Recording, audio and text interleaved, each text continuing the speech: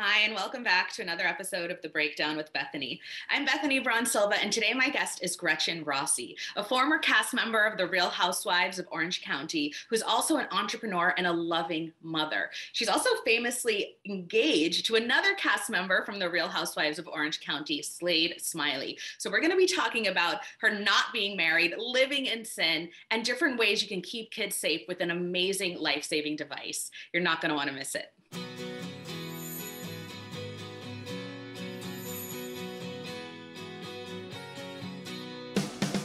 So we were just saying, like, mom life. I actually have to run and pick up my kids. So we're going to jump right in. And your daughter, Skylar, is about 2.5.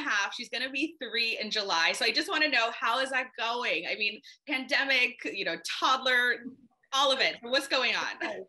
So I love to say that it's like that juxtaposition of it's the most incredible thing ever that you will do, but it is literally the hardest thing you will ever do. It is it's all about, maintaining a balance and, good time management, which I still haven't got down.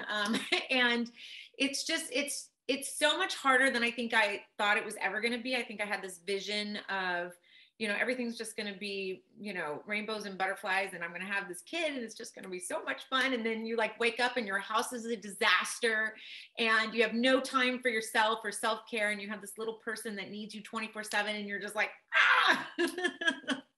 I know. I mean, it's a lot. It's definitely a lot. And actually, when I was preparing for this interview, I was, researching about, different interviews you've done, and you talked openly about postpartum depression, and that even that may have even been a reason why you might not even be getting pregnant right away. So I want to know sort of what was that like in the beginning and how has it evolved till now? Because one of my favorite things that I say a lot is that that postpartum period is not 6 weeks. It's not even 6 months. No. It's like the time from you becoming a mother and beyond. My kids are 6 and 10, and I feel like I'm still in the postpartum period. So tell us a little bit about how it was then opposed to now, almost 3 years later.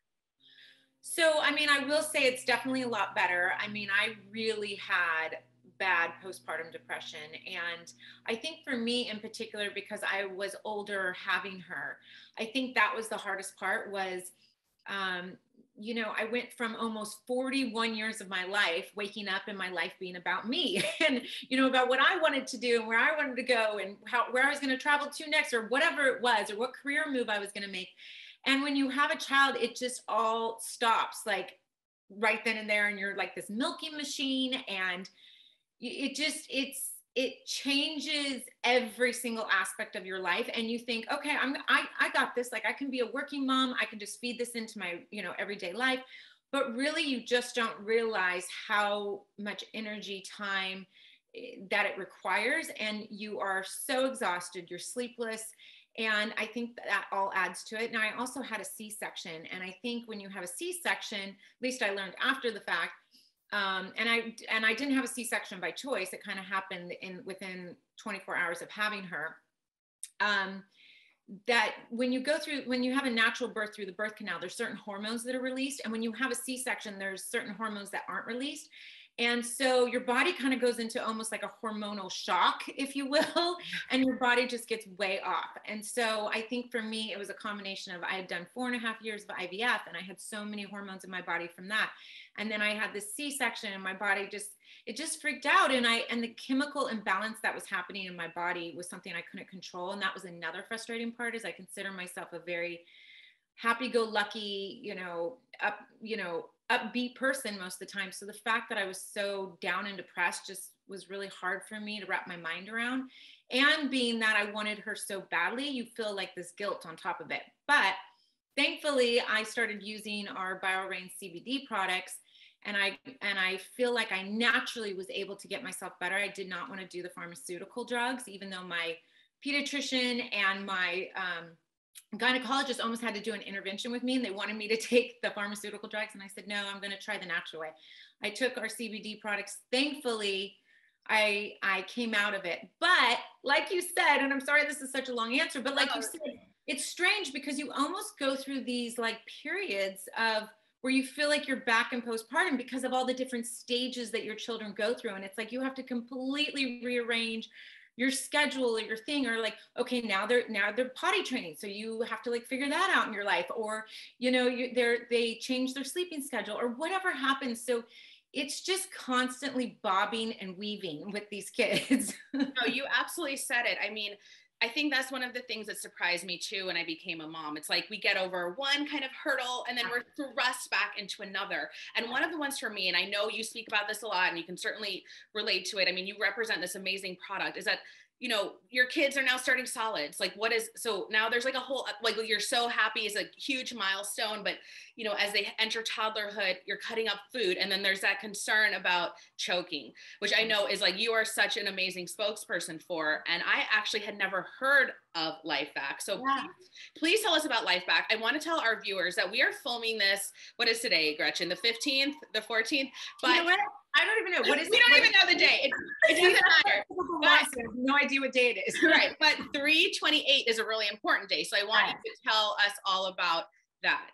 Okay. So March 28th is National Choking Awareness Day. And this is a really important thing for me to share, because I had a pretty big scare with Skylar when she was 1. It was her first birthday, and it was a mermaid theme party, and we had all this sequins tablecloths everywhere, and the sequins on them were really pretty large, about the size of a quarter, and a couple of the sequences had fallen off of the tablecloth and were on the ground, and she had picked up one of those sequences and put it in her mouth.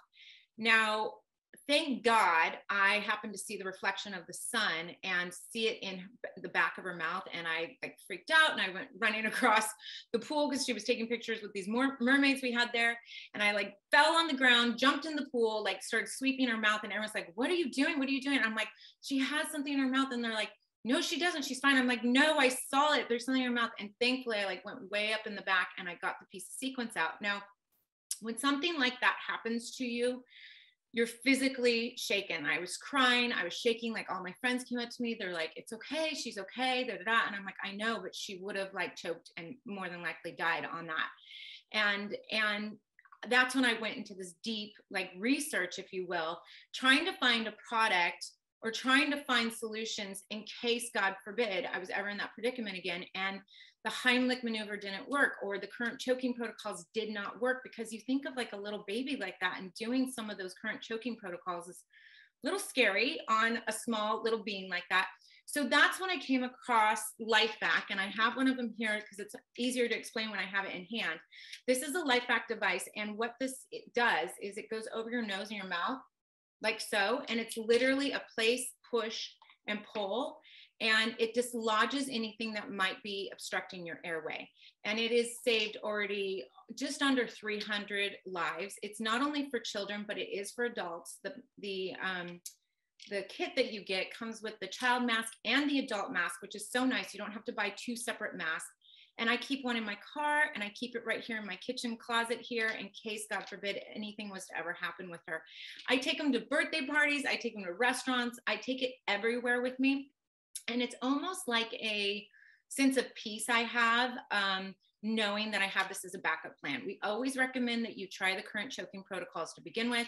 And then if that's not working, you can pull this out. There has been so many viral videos, or videos that have gone viral, of people in their home videos pulling this out and saving their child. EMTs, we've had firefighters use this. We've had a retired policeman use one of these devices on a 10-month-old that was choking on a pancake in a restaurant. He just happened to be one of the people dining there, and he ran out to his car and saved this baby's life with this. So this truly is something that works. This ups your chances of survival from 50 to 70% to 99%. And I mean, I don't know about you, but as a mom, why the heck would I not have one of these everywhere I go? Just, as a safety precaution. So for National Choking Awareness Month, we're doing what's called Save a Life Challenge. I just posted it today. So if you guys hear about this, please repost it. It's just a slide that talks about saving a life and having an important device like this in your home. And it's really just about spreading the word, because at this point, like you, like me, I had no idea a device like this was even available to us. So now that I know this, I just want to tell everybody, use my voice, use my platform to let as many people know about this, because it can save not only your child, but also a loved one, the seniors, your husband. I had a friend whose husband passed away right in front of her and her children, choking on a piece of steak. So it's just silly. This should be like a fire extinguisher in our homes, on the airplanes, in our businesses. This should be everywhere. I totally agree. I mean, we've had not quite a scare as you described with your daughter when she at her birthday, but we've had, of course, I mean, we've had scares, you know, too. I mean, it's something that kids are learning and we're watching, and it could happen so quickly. So guys, be sure to go over to Gretchen's Instagram and check that out. But yeah, they can also find it at lifeback.net if they want to go directly to Lifeback. And then if they use code Gretchen10, then they can actually get 10% off. And I say that because I just don't want you guys to have any excuse not to get it. Like, I don't, you know, my code doesn't help me. It's not about that. It's about just get one. Don't think about it. Just have it in your home as a safety precaution. That's the most important to me. I've received so many DMs and emails from people saying, thank God that you posted about this, because this saved my grandchild, this saved my friend, this saved this. Those kind of emails and text messages or DMs is everything to me. Yeah. And I just got me thinking too, because in that moment, you're so stressed and you're not really thinking. Like, you might have practiced that Heimlich maneuver, that infant CPR, but to have that device, which requires almost like no thought process, it seems so easy to use. It's just sort of like a no-brainer. Like, I'm going to have 3. I'm going to buy 3. Yes. And that's why I have one in my car and in my house, because a lot of the times when you're running out the door, you forgetting about it. So I literally have it in the back of my car so that when I'm pulling out the stroller or the diaper bag, it's just right there and I can grab it. And I can't tell you how many times I've been at a party and like kids, especially when you're doing like Super Bowl parties or stuff like this, and there's a whole table set up of like vegetables or a hot dog or something like that, 4th of July, when there's things there and kids are up there just reaching and they put something in their mouth and all of us parents are talking, we're not even paying attention to what's happening. And next thing you know, they're choking. It's like, can you imagine if one of your friends had that available and was able to save your child, or you were able to save somebody else's child? I mean, what a cool thing. So yeah, that's great. I mean, I love it. like I said, I'm going to get them. But while I have you here, I have to switch topics just a little bit, because my husband and I, he's my now husband, but we were together for a long time and not married. And we had 2 boys before we got married, and decided like marriage wasn't wasn't a priority. Like, the kids were the priority and all that. But I got like super pressured I feel like I got so you're famously not married, right? Like, not in a negative way. Like, you even did the podcast about it. You guys have been engaged. Like, even your engagement, the way you proposed was so not traditional. So I wanted to like talk to you about that, almost for like my own personal like thing. Like, what is that like? Have you gotten judgment? Do you feel like you're kind of like breaking a taboo or doing something taboo or breaking a stigma? I'm just so curious because I love it.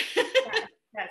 You know what? For us, it never was about like, let me prove a point. It really wasn't about that. Slade and I knew 4 days after being together that we were in love and that we wanted to be together for the rest of our life. We could just feel it in our soul. And when we got engaged, we had every intention of getting married, and we actually even picked a date. And then he got booked to go do a mini series down in Mexico, and it was during that time period. And then we kind of didn't realize that it was, Memorial Day weekend. And so a lot of our friends and family wouldn't have been able to come at that date. So we were like, so we kind of just decided, okay, we'll pick another date. Well, then we just got so heavily involved in IVF and that whole process that is very expensive. IVF process is very expensive. So we just decided, you know what, we're not going to put all of our, money into a big wedding where we really rather have this family. And we already felt like we were married. We felt like it's like we didn't have to have a piece of paper and a big expensive wedding in order to prove that we were together and in love. And so that's really what it came down to for us. It was more about just not feeling the need to have like this marriage certificate to prove that we were loving and committed. But with that said, we're not against marriage at all. And as a matter of fact, I mean, we've already made our commitment before God and with each other. And so to me, I feel like we're married. I call him my husband. He calls me his wife. We don't think of it as anything other than that. We truly value each other at that level. We just don't feel the need that we have to go necessarily make it a legal thing. And one day we might, I mean, honestly, Sky might just be like, Mom, Dad, I want you to be, officially married. And we'll be like, okay. So that's what happened with us. My husband's Catholic, and when we were getting our son baptized, I mean, first of all, that was like in and of itself a little stressful because we were married and we were going to the Catholic church asking him to baptize our son. So, but the priest said, he's like, okay, that's fine. He was very kind, but he was like, when your child grows, it might be something that offers them a little bit more comfort and security. So we'll see what Skylar says. Yes, we'll see what she says. But like I said, I mean, him and I already kind of had a private ceremony. I mean, we haven't really talked about this much, but we already did a private ceremony, him and I. Sky was actually there, and we made our commitment before God with super important people in our life, and that's really what matters. So awesome. I love it. And so my final question to you, Gretchen, is like, I love your style. You're so fashion forward, and you have this adorable little girl. So tell us about all these like matching moments, because you do it so well. Is Skylar, does she love it, or is she still kind of too young to know that you guys are doing like this awesome match? Right. So she went through like a little bit of I don't know how to explain it. As an infant till about, 8 months, she had no clue. And it was just like, oh, this is fun. We're in Mommy and me matching outfits all the time. And but I shouldn't say no clue, but she was just like, yeah, whatever. I'm a baby. Right. Then at about 1 till about maybe 2 months ago. So like 2 months and 2.5, something right around there. She just was not having it. Like she was over it, right? And she was just like, no, I don't want to take a picture. I don't want to match. I don't want anything. And then all of a sudden at 2.5, she wants to look like Mommy. She wants to sit at my makeup chair with me. She wants to do her hair. She wants to get dressed in pretty dresses. She wants to match Mommy. She wants to take pictures. So now it's starting to get so much fun because she's really into it now. And we got her one of those like fake little phones, that is like at Target, and it has the thing where it's like tick, tick, tick, tick, and so she's like cute, like take pictures, Mommy smile, and then she like smiles, and we take one together. So it's really cute now because she's into it, but it took her a minute, and I was just like, you can't not be like a fashion girl if you're my daughter, right? Right. I'm so happy that she's into it again. I hope it lasts a really, really long time. Gretchen, thank you so much for talking with me today. Let's remind everybody where they can go for that life hack information, also where they can find you on Instagram. So on Instagram, you can find me at Gretchen Rossi, and then LifeHack, you go to lifehack.net. You can use code Gretchen10 to get a percentage off and save a life. Great. Thank you so much. Great to see you.